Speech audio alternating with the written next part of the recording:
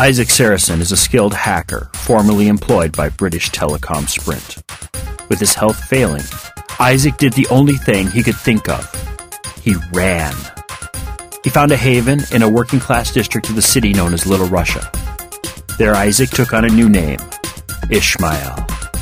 Within hours of his arrival, he was embroiled in the affairs of a brutal member of Lomidze organized crime family known as Leo. Convinced by a longtime friend, Frankie, to flee from his commitments to the Lomidze family, Isaac found himself hunted by the ruthless Leo. On a rooftop, far from witnesses, Leo murdered Frankie. Only through the use of his skills as a hacker was Isaac able to drive Leo off. Now wounded, alone, and far from help, Isaac depends on the kindness of strangers. What do you do when the only way to save those you love is through the use of proxies? Colbyjack.net is proud to present Firmware Proxy by Colbytrax.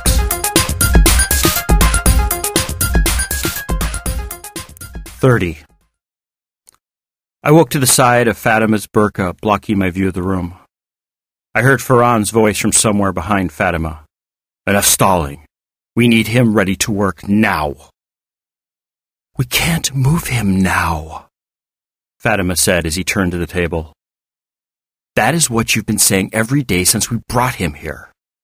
Farhan pulled a chair up before me. His eyes seemed to be crawling along something to the side of my face.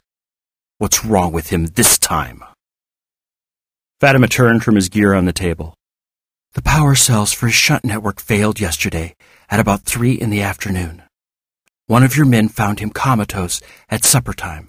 They sent for me. I did what I could. Farhan's hand moved past my ear and tugged at something. This is the best you can do? Why didn't you just replace the power cells? When I arrived, his vital signs were faint. The first priority was to determine the cause of injury and remedy that, Fatima answered. I thought I heard a tone of irritation in his voice. So you plugged him into the wall? Farhan asked, definitely angry. Did you determine what caused the failure? Yes, I plugged him into the wall, as you put it. I couldn't tell if Fatima's irritation was from me or Farhan. As far as the cause of the failure of the power cells, that lies firmly in his hands. His computer was still active when I arrived, and it appears he had hacked into his shunt network and overrode the settings I had set when they were installed. Farhan cocked his head. I thought I saw him smile. A thin smile. The same smile I had seen on Leo's face when he realized I wasn't returning to BTS. Why would he do such a thing? The words had the feeling of a rhetorical question. Based on the logs I have recovered from the shunt network, the hemorrhaging is worse than my scans anticipated, as any form of excitement would increase his blood pressure, and his blood pressure affected his aphasia. I can only surmise that he did it in order to work longer and harder than recommended, Fatima answered. He is stable now, but in my opinion, an operation to replace the power cells would result in additional hemorrhaging if performed in situ. Without a fully equipped operating theater and surgical team, it would be preferable to simply shut off the shunts and let him pass on to his maker, there to be judged for his actions. Farhan shook his head. No, couldn't have that. What time did you say the shunts failed? Fatima hesitated for a moment before answering. According to the logs, his shunt network failed at 15:03 City Standard Time. Farhan chuckled. Nice, very nice. He stood over me, a broad smile on his face. Boy, I know what you did. You tweaked those shunts in order to orchestrate the police assault on the nesting doll. Too bad you failed. I see you understand me. You should see your eyes. So big, so scared. I struggled to speak. The words wouldn't form. Fatima pushed past Farhan. Stop it. You're spiking his vital signs. Farhan stepped back across the room. The police never found Nona. What they did find were 2 wounded men in the 3rd basement before the under-road access tunnel. I see you smile now. You know something, don't you?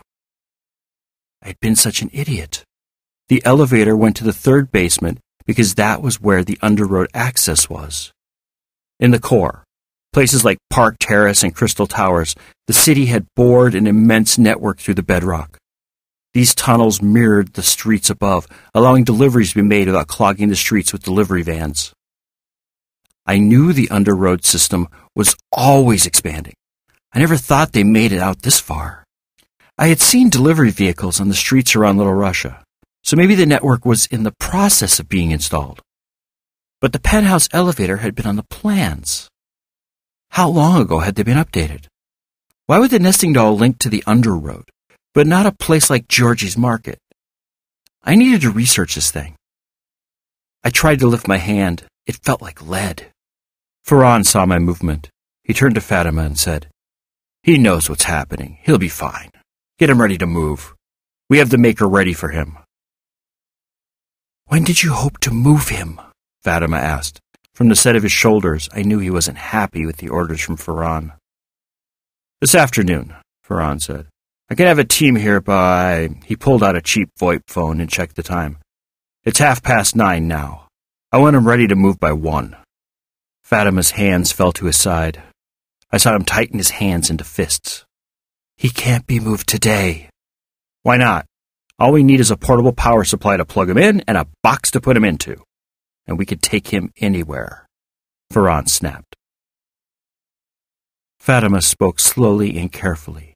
"If you move him today, before I am sure his vitals are stable, you will kill him."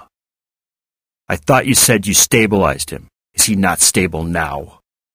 "He has been stable for only a few hours, and that was while he was stationary. Moving him will cause him issues. Just imagine being moved in a box. Your life depended on a power cord not coming unplugged. Every jostle, stumble, or stare would cause you anxiety. That anxiety would increase your blood pressure. With an increase in blood pressure, the hemorrhaging will increase, possibly beyond the ability of the shunts to keep up." Fatima spoke slowly, choosing his words carefully. "Then tranquilize him. He's not awake. He can't get anxious," Ferran retorted. "That was my plan," Fatima answered. "But I need to know how stable he is. If I misjudge his dose, I could easily kill him with a tranquilizer as by moving him without sedation." "So, in your opinion, we need to wait?" Ferran grated at having to bow to Fatima's medical authority. "If you want him alive to perform the job, yes, you have to wait." Fatima stood with his shoulders taut, his fists balled at his side. The falsetto he affected gone, replaced with a deepness he'd never used around me. Ferran appeared deflated as he spoke. "How long before you think we can move him?" Fatima held his pose. 72 hours at the most. I'll let you know if he is ready before then." 72 hours. We've waited this long. What difference will 3 days make? Ferran said. I saw him pick up my Opemapo null and fiddle with the back. He pulled out the fuel reservoir and poured it on the floor. The medicine smell of Everclear filled the room. He put the reservoir back and picked up the nearly empty bottle of Everclear. He can't make himself worse if he can't excite himself. He examined the bottle of clear alcohol closely. He shook his head. Looks like you've been a busy boy. Well, no more of that. Relax, recover, and be ready to work when we move you. Ferran pointed at Fatima with the bottle. He better be ready to move in 72 hours. No excuses this time, or you'll pay. Don't pretend you don't understand. Ferran turned and left Fatima and I alone in my cell, the heavy door slamming like a prison door. Fatima waited silently until only the sound of the pumps and fans of the Amazov catfish farm remained to mark our place in the world. His shoulders slumped. His grip relaxed. His voice returned to his normal falsetto. He took a small bottle from his bag and removed the fuel reservoir from the Opemapo null for the second time in 10 minutes. Rubbing alcohol. Don't worry, it will work. The same fuel cells are used in most artificial organs. Lungs, liver, pancreas, hearts, eyes. They all run on either ethyl or methyl alcohol. Fatima pulled my table closer to my bedside. The legs vibrated loudly under the weight of the ancient high-definition television set. Your things are within reach. Do what you have to do. I will do what I must. I must have given Fatima a questioning look, or he was just ready to talk. He sat on the chair and spoke softly. Farhan has held my lifestyle against me. It is strange that a man dedicated to the Abedini sect would blackmail another over his way of life. Very strange that an Abedini, who believes in the perfection of the body Allah gave him, would be so scared of others finding out his true form. Very strange. I wanted to answer, but the words refused to form. You have done a great thing. I don't think anyone but me knows how far you went to save her. You've given me the strength I need to take my final step along the Abedini path. It will test my family's faith, but belief without testing is meaningless ritual. Fatima turned his body, his head inclined toward the ceiling. He stood up and headed for the door. Be careful. Relax before you continue your struggle. He stood in the door a long time. He turned one last time and said, I didn't change the shunt network passwords. Your fate is in your hands. He left me alone with the rattle of pipes, the drone of fans, and the whine of pumps. To this day, I still can't figure out what made Fatima do what he was about to do.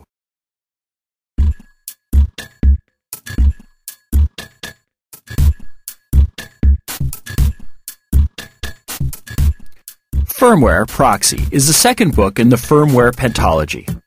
That's 5 books, if you must know. It begins moments after Firmware Hijacked ends. So if you haven't heard or read Firmware Hijacked, this would be a good time to head on over to Colbyjack.net and either download the podcast on the audio side, read the episodes on the visual side, or download the Colbyjack Sunday Reader issues 1 through 20 in your choice of either EPUB or Mobi. Firmware, Hijacked, and Proxy are both available in ebook versions from our store at shop.colbyjack.net, amazon.com, and Barnes & Noble. Just search for Colbytrax. That's Colbytrax. I'm the only one. A complete audiobook version of both Firmware, Hijacked, and Proxy is available for download through our shop as well. If you don't need any stuff, but would like to support our work, drop on by Colbyjack.net and hit the pretty little donate button conveniently located on the right-hand side of the blog roll. If you're on a smaller screen, the button will be found at the bottom of the page. Firmware Proxy is released under a Creative Commons, non-commercial, attribution, share-alike 3.0 license. Do what you want with it, just don't sell it and always tell people where it came from. If you received this from a friend and want more information about Colbyjack.net and our split personality website, just drop on over to Colbyjack.net and select either the audio or visual side. The audio side carries our podcast, while the visual side carries our writings. Whichever side catches your fancy is fine with us. We're of two minds about the whole thing anyway. If you want to get social with me, I do mostly Twitter. So if you do the tweets and want to follow me, I'm Colbytrax. Spelled the same as above, Colbytrax. We could sing that all night long. Thank you once again and have a wonderful week.